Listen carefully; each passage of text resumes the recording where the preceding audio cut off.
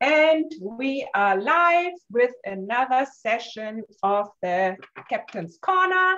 Welcome, welcome everyone. This is your place to get informed about first steps to recovery and how Safe Harbor helps to create safe and healthy communities. During our live sessions, we share inside views, real stories, and also educational resources. And as always, if you have any questions, please put them in the comments below and we will get back to them later. Also, we have a YouTube channel and would be super excited if you could subscribe. I will share the link after our recording. And now let's get started. I'm Kirsten, First Mate of Marketing at the Harbor, and I would like to welcome our captain, Kath Hoffman. Hi, Kath. Hi, happy to be here. Ahoy there and all that. You know what I was thinking when you were talking? I was thinking we should have a theme song, and it should be kind of, you know, like Bob and Doug McKenzie back in the day doing, God, how come I can't even remember what it's called? But that theme song is do do do do do do or something. I'm going to think of a theme song for us. That's a great idea. I think we should do that. So, what's our topic for today? The topic is, well, they keep choosing to use drugs. So this is something that we hear people saying, and maybe you out there, you have heard that as well, like it's their choice. Why don't they just stop? They choose to use drugs, so why don't they just choose not to use drugs and go into recovery? So what, like Kath, tell me, like, is it that easy? Like what, I mean, can I just use my willpower and say, this is not healthy, I'm just not doing it anymore? Like, why? Like, what is it? Well, that's certainly a piece of it. But for us to wrap our heads around it, this is another big challenge for us. Like this whole concept of addiction always challenges our almost prehistoric way of thinking about it, you know, and that is that it's easy, just say no. You know, that was the big tagline back in the 80s, just say no to drugs. And I think if it was that easy, we wouldn't be here where we are today. And certainly controversial, because how do you deny that they're not choosing it? They're going shopping for it. They're buying it. They're using it. They're getting sick. They're almost dying. Okay. It's just a no-brainer, like, duh. They're choosing it, and they absolutely are choosing it. But I think the piece that happens that we miss, or that we really need to think hard about, is why are they using it? Why are they choosing that? Mm-hmm. Why? So when I think back to the 70s, when I grew up in high school, we were all choosing to use different substances, right? There's a whole bunch of different substances around, and we were choosing them. And it wasn't until I got into this field that I realized, hey, we were all doing that. But why did some of us, that's all it was experimentation, and, you know, we were done. And why did it stick for others? Why did others get stuck in that? And it occurred to me, as I've been learning, it's what we're using the substance or the process, like shopping or gambling or whatever, what we're using that for. Mm-hmm. Okay, so back in the day in high school, we were all using that for our road party. We were all getting drunk and playing caps and having fun, and we were just having it, just part of the fun party thing, right? And when the party was over, we didn't need it. But then we had some people in our group that weren't probably didn't just get that party sense, but also found out, hey, this helped me somehow. Mm-hmm. This helped me talk to people. This helped me with my anxiety. This helped me speak. This just took me away for a while from all the stress or whatever's going on in my life, right? So it wasn't just about to go and have fun. That might have been our first taste of it. But For other people, it did other things, right? So that's the interesting part. So what are they choosing then? Are they choosing the substance, or are they choosing a relief to something? This relieves me. Thought.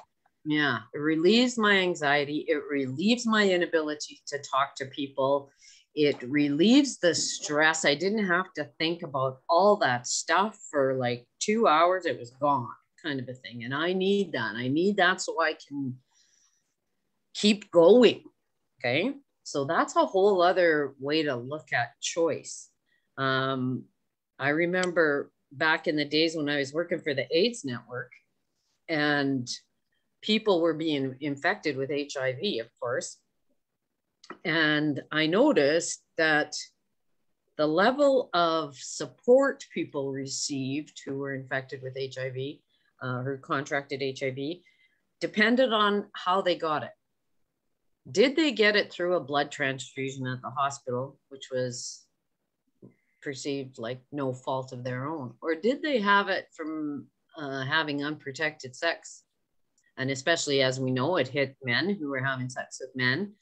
And so that's a whole, whoa, back then that was like, this is like, oh, okay, God's coming to get you with the HIV, you know, like it really made a difference on how people were supported through that process, which seems to me to be absurd. They have HIV, you know, or they have an opioid addiction right now and they're dying of overdose. Like how they got to be where they are almost is irrelevant. We just have sick people here. So that choice, it really confuses us. It makes it look so easy because I don't do that. I don't do that. I have enough willpower, self-control, moral fortitude that I would never allow myself, right? Now, guess what? That's not how it works. We used to think that's how it works, but it's not how it works. It works up here in this brain. And if this brain, for whatever reason, isn't functioning the way it needs to, that's where we're going. We're going into these places that look like moral failure. We know, what we know about this brain, this prefrontal cortex right here is really important. We've talked about this before. That's our executive functioning. That's our impulse control, our decision-making, our slowing thought down enough to think things through before we act. All of that has to be working really well. There's a whole bunch of reasons why it might not be. And that can be childhood trauma. That can be illness. That can be bonk on the head with a baseball bat. That could be a whole bunch of different reasons that we're only just starting to learn about now with the brain. So add to that years of alcohol abuse or drugs like crystal meth. What are they doing on top of that may already not be functioning the way people need it to be? So it could be not that they won't stop, but they can't. And then what do we do? Because holy doodle, we got to look at ourselves in the mirror and then say, well, what if they can't? What if they can't control that? What if they don't want to? Because this is what we see. We see people that don't want to go to treatment. We see people who have been making these choices and they've lost their family, their jobs, their livelihood, everything gone. And still they're not stopping. And I think this is what is so hard to understand. Like when you are losing all of this, like why can you still not stop? If you lose your family, your kids, your house, and everything, why is that not worse than using? You would think, wouldn't you? It's a no-brainer. Yeah. But why would they choose it, do you think? So maybe are they running so maybe what is the alternative if they stop? So what is coming back if they're not using? So what if that using is the the few minutes in a day that they get some peace and quiet and they can exhale, because that's what that's doing for them. It's not like us to go and use. This is like, okay,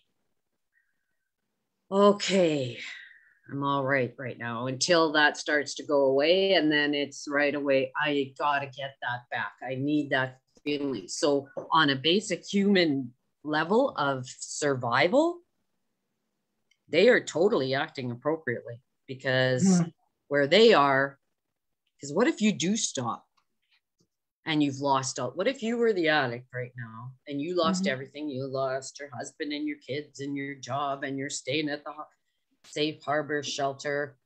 And if you stopped, what is the mountain of things that is going to plow into you?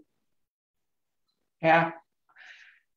If I think of that, I don't want to stop, because this might be like so much that I feel overwhelmed just thinking about it. Like what?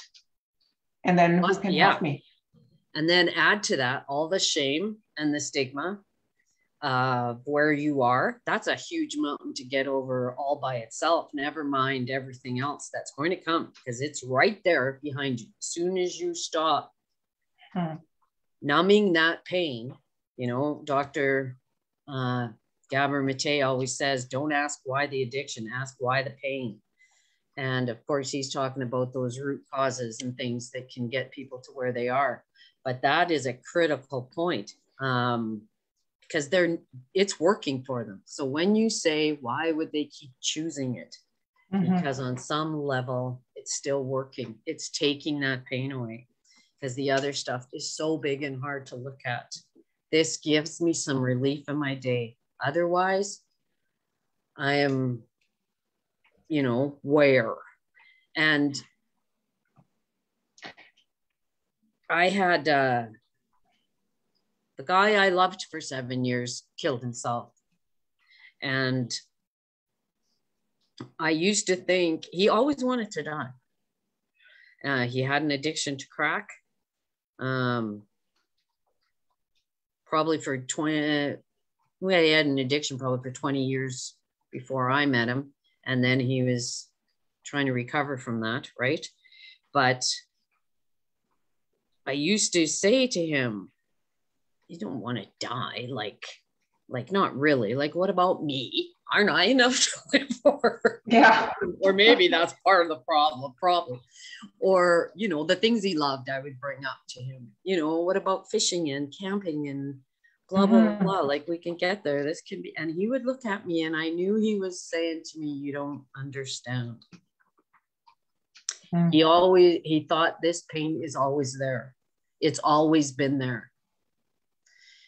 And I was, when he killed himself, I was like, oh my God. And what didn't I know to do to help him? And all of that stuff. But I thought, Kat, you didn't know what his 20 years before you was like. And if you think that that's your only alternative out of the pain, because now I stopped using substances to get through that pain. This pain is still here. It won't leave me. How do I now go after all of that in a different, healthy way, right? And sometimes it just gets too big, I guess. And then they go, And I know there's a lot of people that have had that same experience that I had. And that's why I'm always so passionate about trying to talk to people and trying to get people to see things in a different way. Because in the end of it all, it's, these are our loved ones. They're sick. And they need us. They need us to think differently. So is there an answer to the question? Like, how can we, what can we personally do and as a community? Well, you know, and as a community, how does this affect the community? We're seeing right now in Red Deer, of course, that this stigma and this stop it, everybody's being a dork and they better smarten up, or we're not, you know, we don't have a shelter anymore now, or may not. And certainly with the city of Wetaskiwin is in a very terrible place, in the same kind of struggle with their shelter. They're nonprofit organizations who are trying to help, and city council shutting them down. This is, you know, to me, it's just so ridiculous to be shutting down services that, you know, the only services that are on the ground helping right now. You know, I got another taste of who I am and how not so very far away from someone with an addiction. Hey, what happened to me? Did I go all cloudy? Oh, there. Okay, you're back. So when I had a gallbladder for a long time, bad gallbladder, and holy doodle, it hurt. And there was one time that it hurt especially bad. And I had been to Emerge a few times with it. And this one time it was so bad and I was so sick. And they got me in the back pretty quick. And the nurse and the doctor were standing at their little station. And I am like, I'm writhing in pain. I'm rocking back and forth. I'm like crying. It hurt so much. And the doctor and the nurse are standing there having this little talk, which is probably important hospital business. But for me, no, there was nothing more important going on than the fact that I was in major pain. And would you get that medicine, whatever it is, in me now? Okay, now. And I want to say rage, but it wasn't like rage. It was like desperation or something. I wanted to yell so loud at those people. Like, I think if it would have lasted any longer, I'd have lost my nut. Okay. And I thought, my gosh, like, that's how people feel. Like, give me that now, because as soon as they gave me that medicine and I could feel the pain subsiding, I was like, oh, and right away I said, thank you, God, thank you, God, thank you, God, thank you, God. Right before that, I was saying, please, God, please, God, please, God, get that medicine in me. And I was just like, oh, thank you. And I thought, God, that must be exactly how someone feels who's dope sick, you know, get me that right now, you know. And when our addiction or our substances like crack or booze or opioids or those addictions, other than alcohol, move really fast. So we see people at their worst much faster than we do if you're a shopaholic and you've spent all the money in the house and your husband hates you and you're going to get a divorce, or gambling or whatever it is. You know, you had to have those new towels for your bathroom again because society said we're changing colors now. So everything has to go and we got to start again, or I'm not going to fit in, right? All these crazy things. The physical pain, because when I tell you that I wanted that morphine really bad, and I preceded that conversation telling you about my poor old gallbladder, you right away accepted that. You didn't judge me for that. That's said, oh yeah, you have a physical pain. It's okay, Kat. You can have some morphine or whatever. Of course, right? But because this is working in our brains, we think it's different, you know, but our brain can be sick. We never think that that's possible, but it can. Yeah. Those things might not be firing right. And that desperation I was feeling to alleviate the pain was such an eye-opener for me, because like I was going out of my head, like that I would go and yell at those nurses and doctors and swear at them and everything. I would just be like the, you know, people I see that are jonesing for something, right? So how far away am I from that? If I, you know, if that level of pain gets like that, how far away am I? Because I want that morphine and I want it now. no question. Did I come out addicted to morphine? Of course not. My gallbladder got better. So I didn't need it. I didn't need that substance to take away that pain because the pain was gone. But what if the pain never goes away? And what if it looks too big? Right? Yeah. That's why it's always so important for us to be there, no matter what, where they are on that continuum of addiction recovery, to be there. Like that nurse was there for me. She wasn't telling me to get out because I was in pain, right? You don't deserve medicine. You don't deserve help because, you know. Yeah. Well, and in a way, I did choose my gallbladder pain because I ate lots of popcorn from the show and muffins and things that bugged my gallbladder. So in a way, I did choose it. So should I, you know, in reality, I shouldn't have even got the morphine. I should have got kicked out for choosing my pain, if you will. Yeah. Totally. But this tells me like two things. Like one, that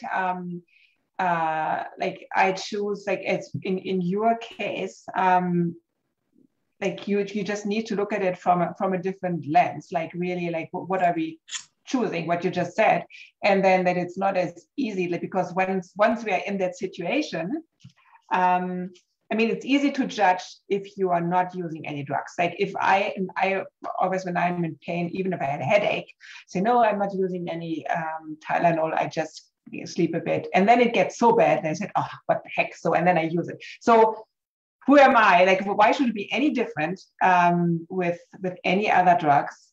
And who am I to judge that if I'm not even capable to take care of my headache? Or put down my phone if I say, yeah, I'm not using my phone all day. And then half an hour later, I think, oh, maybe there was someone with something really important to me, what I need to check. Yeah. So I think this looking at it from a different perspective or like through a different lens is really and to remember, important. Yes. And to remember this brain.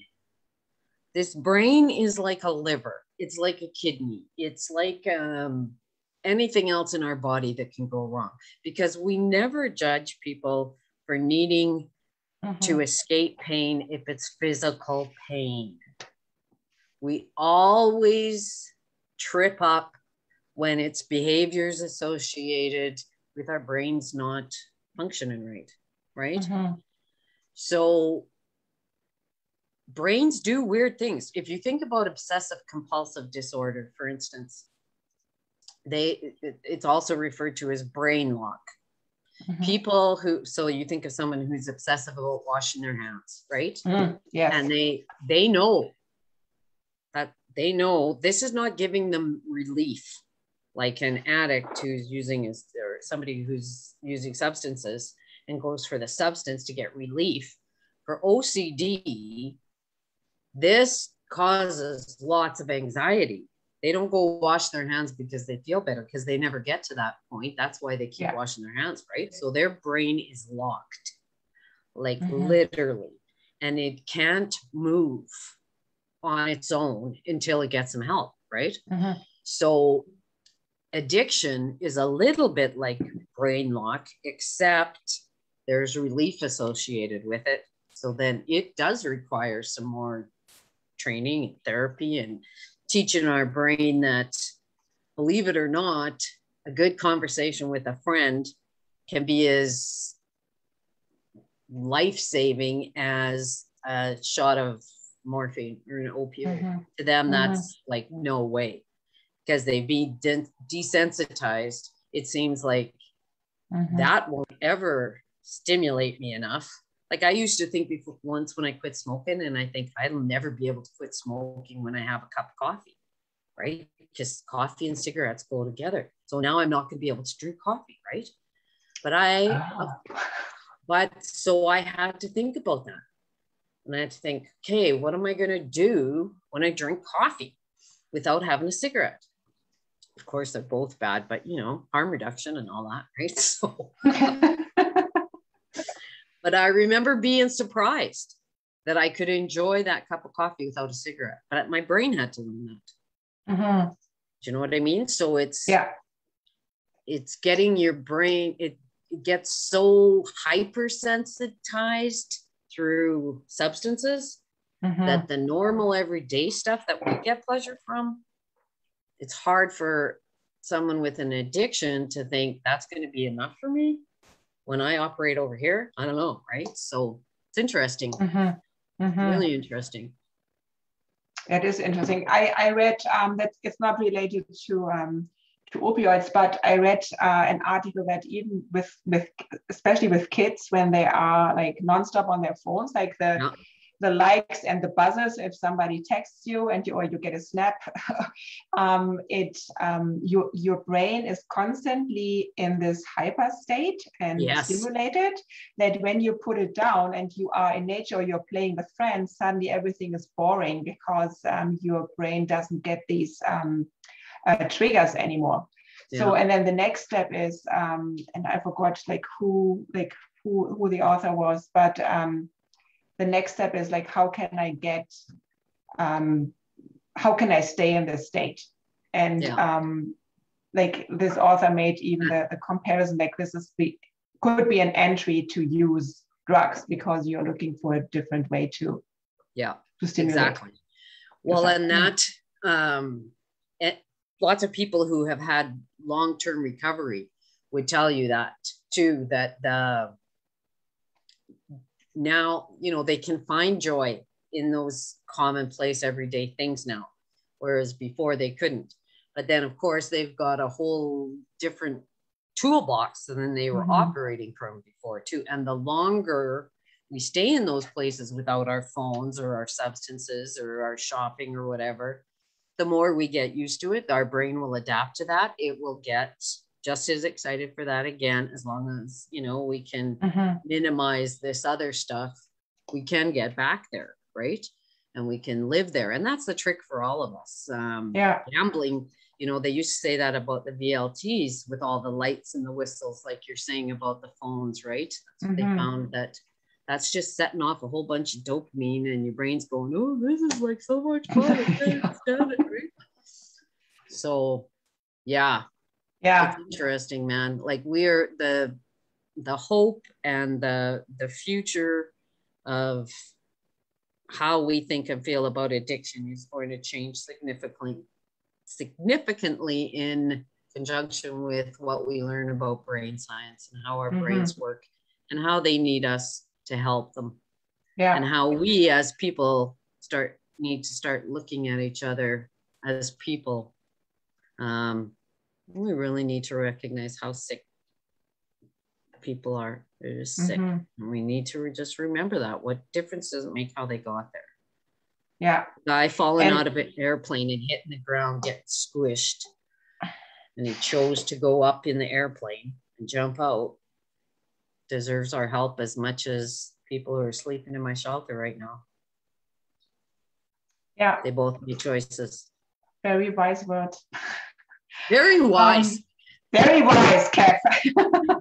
So I think these are like maybe like good words to close our, come to an end for our today's episode. Like look at people as humans and like looking behind the addiction, like why are you, like what are they choosing? Like what are they choosing maybe to get away from? Anything else that you would like to say? I would like everybody to choose to subscribe to YouTube, and let's get Captain Corner up there as famous as Coach's Corner. Exactly. And we will look for a song, Kath. Yeah. Awesome. Thank you very much, Kath, for our today's episode. Thank you everyone for joining us. And we will be back next week with a new topic. We have something in mind, but we have to line it up first. We will be adding guests to our channel now, and we won't tell you who it is, but it will be exciting. So thank you very much, and steady as she goes. Bye. Bye.